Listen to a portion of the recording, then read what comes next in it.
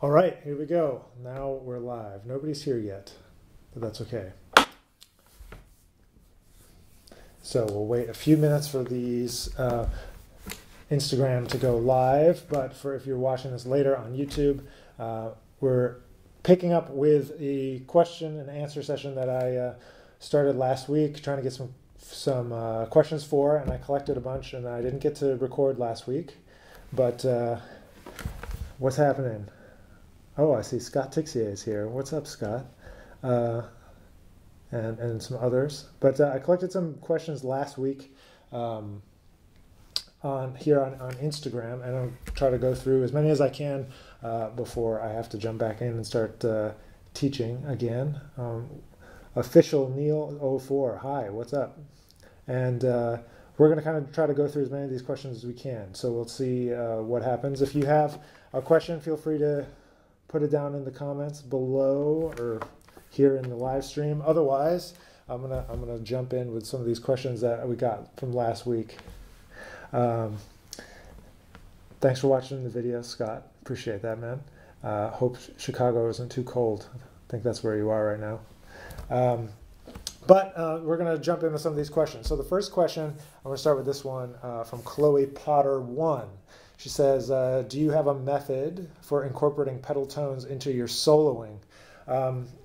I think that I don't really have a method, but I think that trying to just start to hear that register, so starting to play in that register, use that register for your improvisation in terms of, I try to use it when I'm thinking maybe about how to use it for an introduction or something like that, or use it when trying to create an arrangement using the pedal tones. You could check out someone like Marshall Jilks, who does an amazing job of doing that.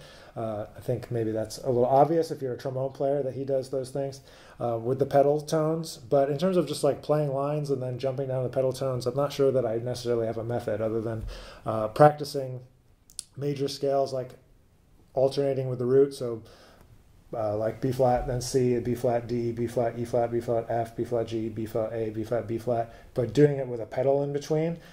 There's another video on YouTube where I kind of went through that whole thing. So you might jump over to YouTube and try to find that video, Pedal Scale Workout, I think it's called.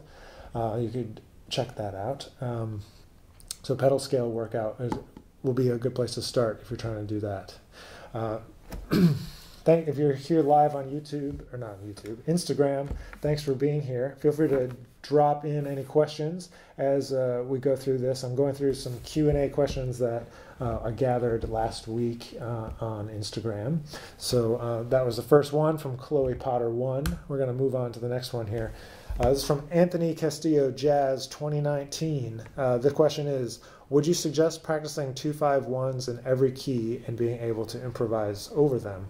I think the answer there is a resounding yes. So if you want to learn how to play jazz harmony, the 2-5-1 is one of the most basic and fundamental patterns of harmony, and understanding how to voice lead through there, what kind of chord scales go along with those, and then transcribing actual language that happens on those chords, actual language, like listening to Freddie Hubbard and Bud Powell and all these guys play 2-5-1s, and understand that the 2-5-1 is really just a 5-1, and that the 2 is just creating more harmonic motion. Is a good place to start with 2-5-1s. You can go and just shed the arpeggios, you can shed scales, but going to the language is the thing that we want to do, the thing I would suggest to you. And then being able to do it in any key. He asked about 12 keys. No, he didn't. But you should be able to do it in 12 keys so that you're completely fluid, completely able to play in whatever key you want. That's why we do things in 12 keys. It also expands your ears. If you can't do something in the key of B major, what happens when you start playing Cherokee and you have to play in B major? I don't know why we neglect these keys, but sometimes we do. So 12 keys, 2-5-1s. Yes, the short answer is yes. So let's keep on rolling here. If you're live on Instagram, feel free to drop in any other questions. We're going through some questions that we collected last week. There's a question here. Let's jump to a question from the live stream here on Instagram from Luke. What's up, Luke? He says, I remember hearing you say that when learning new tunes, you like to listen and try to be able to sing the tune. At what point do you get the lead sheet in front of you? I don't get the lead sheet in front of me until I either get stumped and I can't figure something out, or I want to check my lead sheet against another lead sheet, another source. So I try not to look at a lead sheet. There's plenty of tunes that I've never looked at the music for, and just know because I know them, not because I looked at a piece of music. Because music is not the piece of paper. Music is what we hear, right? And I think sometimes other languages have a better idea when they separate the words for paper music and oral music, and that kind of is how I think about it. But learning tunes, only if I need to check against a lead sheet because I couldn't figure something out. I just learned Chick Corea's tune Bud Powell. I've never looked at the lead sheet. I don't know if there is a lead sheet. I'm sure somebody has one. But so I hope that answers your question, Luke. But I know that's probably not the answer you wanted to hear. But you don't need to look at a lead sheet as long as you learn the tune as best as you can. So let's keep moving with these questions. We're just going to keep rolling here. So, somebody just wants a shout out. Cam Hastings, what's up? Okay, moving on from the shout out. Oh, this was a great question. I did answer this one. He said, real talk, do you prefer F sharp or G flat? G flat is definitely the way to go. I love the key of G flat. I love E flat minor, G flat. I've got a bunch of tunes I've written that are in those keys. I like D flat. F sharp is cool. If he's talking about the note F sharp, it's a good note, especially in D major. I don't know why I think about it like that, but that's what it is. Let's keep moving here. Okay, this is from willie.om. It says, best guide to practice improv with chord changes. The best guide to learn chord changes is to learn how to play the piano. Learn how to play an instrument that involves chords. Learn how to navigate the harmony with an instrument that navigates harmony. So whether that's guitar or bass or piano, learning one of those and how chord changes work, how voicings work, how one leads to the next, all those things will become very readily apparent to you if you're a single note player like most trombonists are, to try to move into playing something with a chordal instrument. It's going to really be helpful for you in terms of understanding chord changes. But in terms of a single note learning chord changes, the thing I always have people go through, especially at the beginning, is to learn the root melody, sing the root melody, and then we play root to third. It's because there's only two options. It's either major or minor. So we do, for example, it's either quarter notes or half notes, depending on the tune and how many chords there are per bar. But so root melody, and then root third, then root seventh, and then we put together like a walking bass line kind of thing that goes root seventh, root third, root seventh, root third. My students in my performance fundamentals class, which is our first year class at UNT, will validate that I do make them do this. So it's root seventh, root third, and go through that pattern. Why do I focus on that pattern? Because if you just do arpeggios, it just becomes too much of a technical challenge sometimes, especially at faster speeds or jumping around. It's and to me it doesn't really it's not helpful. So I just have people do this root seventh, root third, because it gets to the important notes, number one, and number two, it allows you to connect them together, and number three, it kind of sounds like a walking bass line, and it starts you getting into the habit of improvising like a certain rhythm, like quarter notes, and going through the changes, delineating the harmony, and all of that. So that's where I would start, walking bass lines, quarter notes. That way you don't have to think about the rhythm. You're just playing a constant rhythm, and you're getting through the changes. You're focusing root seventh, root third, if you want a practical and instant way to learn any tune. All right. From B-Ice 3000, favorite ITF memory. My favorite ITF memory, I'm thinking he's referring to this last summer. And this last summer, ITF was in where was it? In Indiana. And at a state school, not a state school, at a Ball State. That's what I'm going for. A friend of mine, Chris Van Hoff, was running the festival. And Chris and I went to Eastman together back in the 2007, 8, 9 time frame. And so my favorite memory was, one, getting to reconnect and play a concert with him, my old teacher, Mark Kellogg, who was on the concert, and we got to pay tribute to J.J. Johnson and got to stand next to and with my current new colleague, Tony Baker, and also with some of my trombone heroes, Michael Deese and Ryan Keberly.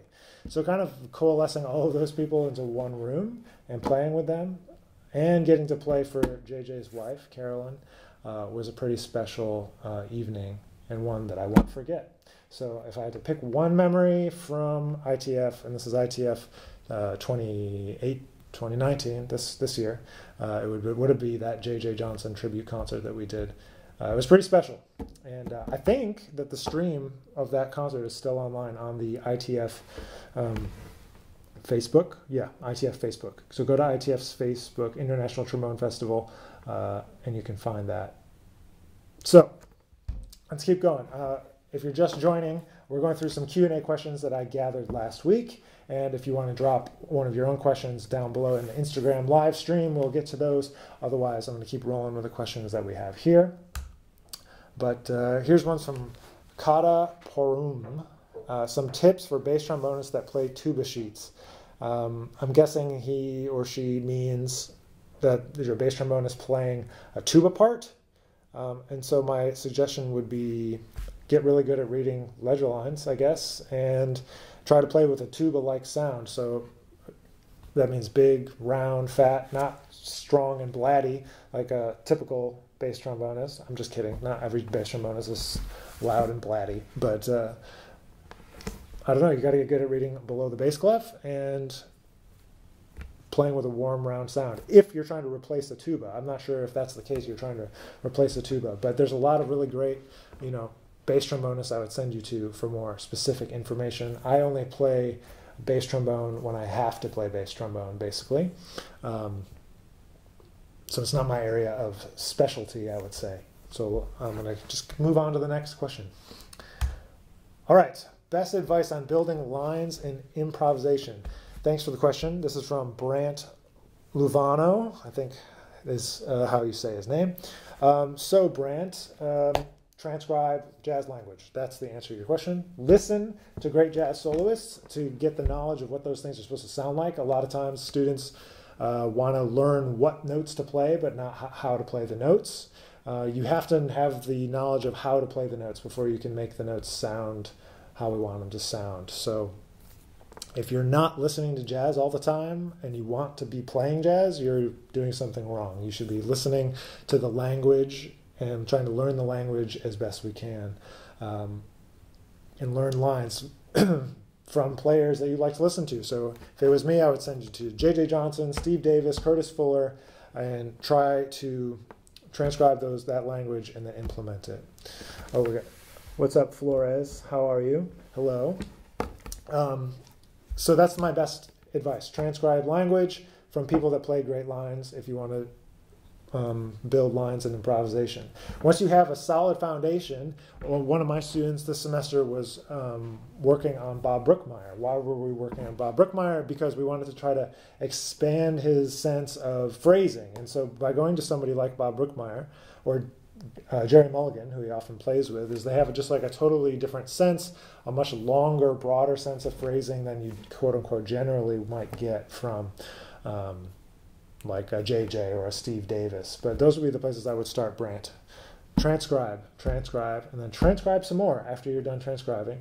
And once you've learned those solos, you've written them down, you can see and look at the lines. You can see how they fit over different chord changes. You can see what scales they're playing or what eighth notes they're playing or triplets or 16th notes.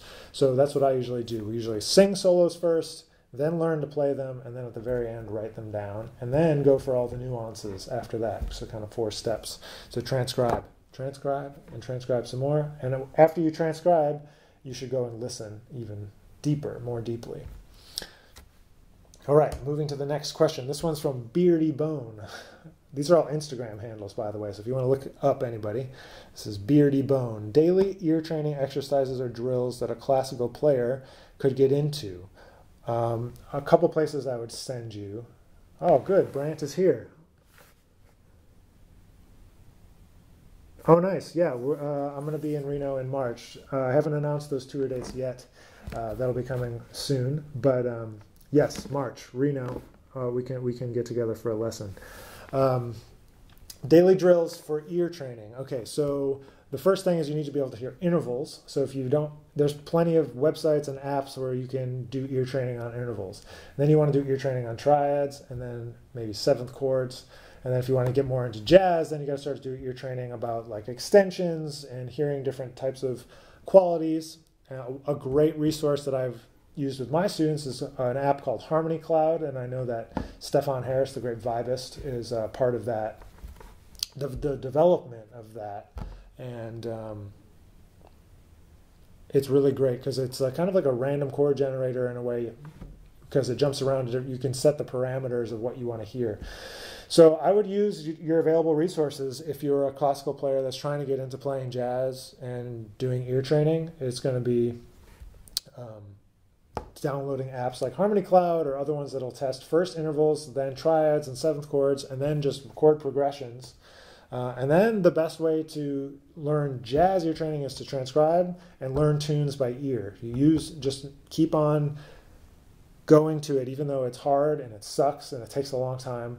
The more you do it, the easier it gets, and the better it's going to be for you. And so just keep at it. It's going to be frustrating at first, but just keep going, because once you get it, it's way more rewarding. So just keep on trucking along. And if you can do that daily stuff, you can check out the Harmony Cloud app. It's really good. You can listen for bass notes. You can listen for major, minor, seventh chords. It's really, really great. So I'll send you there to that Harmony Cloud app for ear training. If you're here on Instagram, feel free to drop in a question. But otherwise, I'm going to go through these collected questions from last week on Instagram. This is an interesting one. This is from Arnie. Arnie lives in Switzerland. Is ear training useful for singing? Yeah, of course ear training is useful for singing. This is from Flores, who's in here in the live stream now. If you can't hear intervals, how are you going to be able to relate to the musicians, or major, minor, and learn how music works? I think playing any instrument or singing, developing your ear is one of the single most important things, and being able to know what it is that you're hearing if you want to perform on a high level. So no matter what instrument you play, you should be developing your ear and being able to know intervals, triads, seventh chords, color, tones, over dominant chords or over any chord. Those kind of fundamental ear training things are going to be important for you and for anyone who's looking to develop their musicianship. So back to this question from Arnie, a great trombonist. He lives in Finland. We met in Switzerland this past, was it April? The spring. He says, thoughts on using the term BAM instead of jazz? That's an interesting question. I continue to use the word jazz only because that's colloquially how people understand in culture outside of our kind of peer group what it is. It represents music that is mostly improvised and often has a swing beat or something like that to someone who's outside of the industry. But I think there's so much evidence of artists throughout the years that don't like that word, and that it refers to a system of oppression. And I'm with those people. I mean, I don't think I can totally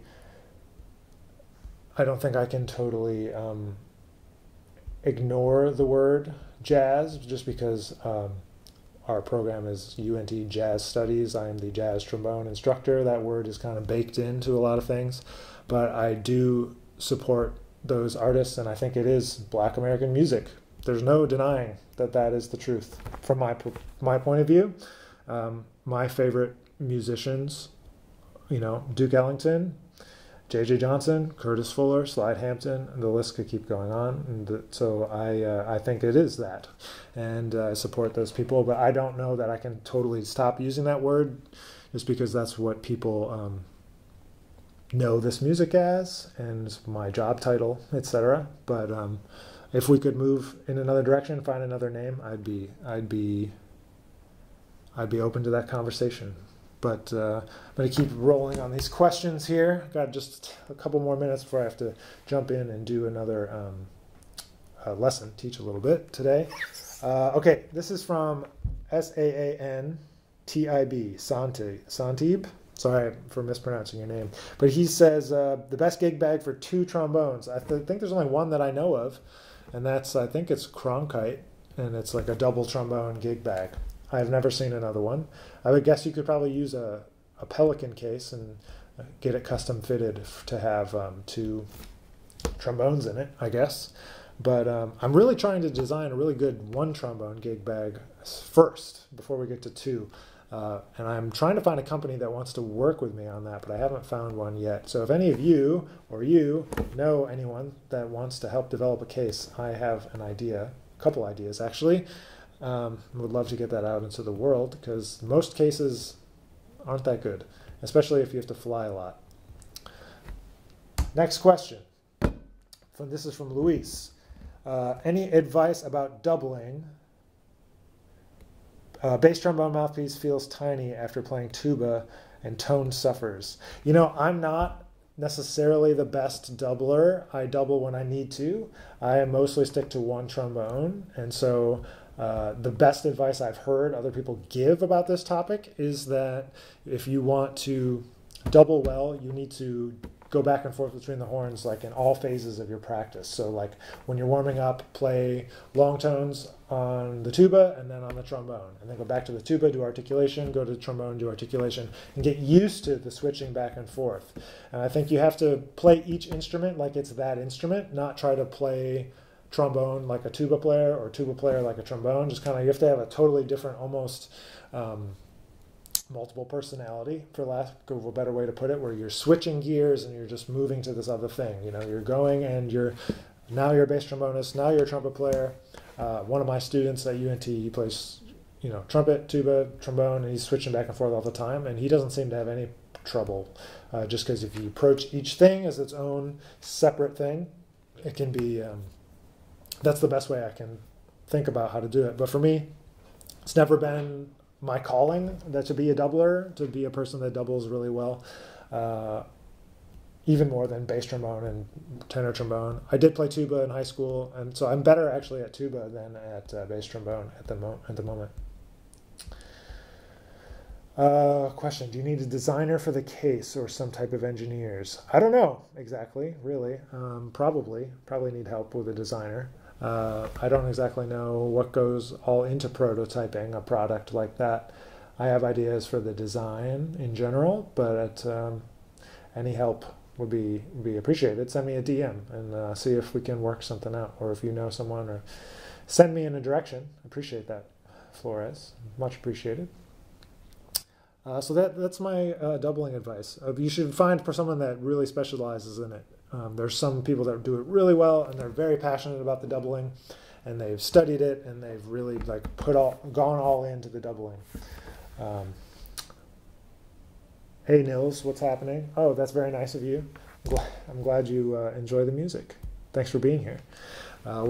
If you're on Instagram right now, we're going through a collection of questions from last week that I didn't get a chance to answer because I had to go to Austin, Texas last minute this last weekend. So I didn't get to do that Q&A that I was planning to do. Here's a great question from Nils. Any other recommendations on apps that help composers? Well, I like that Harmony Cloud app. For composers, I'm not necessarily sure if I have anything else for composers, unless you're talking about just maybe like something like Evernote, so you can collect pictures of like little score bits, or take different pictures of different people's scores, or do voice memos in there. So I use Evernote. That's what I'm using right now to collect questions from here and then put it over here on my computer. Otherwise, I don't know about any composition specific apps, but any like random chord generator kind of thing can be cool. I used to download these different like synth random chord generators or like synth arpeggiators and stuff like that that are free, or they used to be free at least in the App Store. So those are kind of interesting. Oh, there you go. I'm not sure if is that an app, Michael? I thought that was just a website. He wrote IMSLP, which has the score study for like anything that's in the public domain, I'm pretty sure, maybe even beyond that, for score study, at least in terms of wanting to, learn more as a composer. Yeah, it's just a website. That's what I thought. Moving forward, I got just a couple more minutes here. This is from Trombone Mouse, Trombone MAUS, contemporary trombonists that are pushing the boundaries. Well, some of the ones that are my favorites: Michael Deese, Ryan Keberly, Marshall Gilks, and then those three come to mind. I mean, I feel like Robin Eubanks is still trying to do interesting things, and he was, at least, we're doing all the different electronic stuff that he was doing. In terms of jazz specifically, or improvised music and trombone, other than my peers who are doing cool things and just playing like kind of straight ahead music, I'd be interested to hear what else is out there. Oh, Michael Clement, he's also saying that there is an app for IMSLP. I was wrong, which happens fairly often. But so check that out if you want to find as many scores as you can. But other contemporary trombonists, I'm really still a huge fan of Steve Davis and Steve Turre and Wycliffe Gordon. I don't know if they count as pushing the boundaries, but they can do stuff that I can't do. So I would say that's pushing boundaries to me. All right, here's another question. This is from, I think this is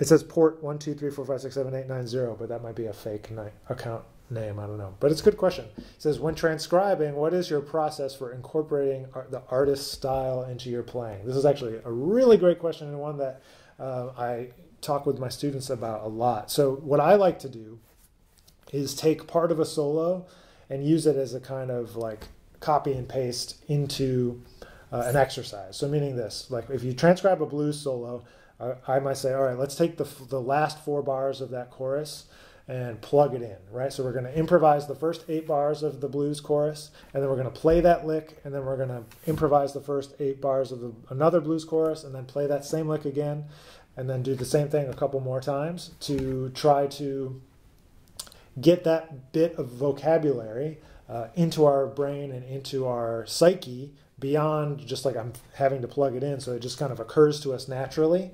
And so we then improvise into it, and then we improvise out of it, right? So you're getting contextual for how that piece of vocabulary works and sounds. So we'll do that there, and then we take another piece and do it there, take another piece and do it again, take another piece and go do it again. That would be my advice in terms of taking an artist and then plugging in the vocabulary. And then the next step beyond that even is to recognize, like, what are the top 5 things that make you sound like, or that make like J.J. Johnson sound like J.J. Johnson. There's a number of bits of vocabulary, falls, stylistic things that are going to make it sound like that person.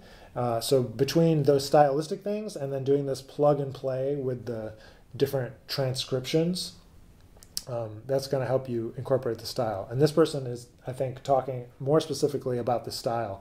So you have to, really listen for the style to start with, and think about all the different ways that notes are stylized. There, you can stylize a note both with vibrato, glisses, in and out of the notes, the length of the note, the articulation.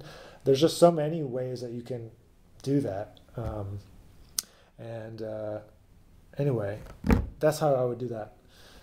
Thanks, Flores. Appreciate that. Oh, from the early PNJ days. Nice. Did we ever meet at one of the shows? I haven't toured with them in a while, but I know that they're still going strong. Postmodern Jukebox. Another question from Nils. Do you sing in your mind when improvising, or do you think about the changes or licks, etc.? I think about the rhythm, and I think about how the rhythm relates to the chord changes. So if I'm thinking, this tempo, it might be I'm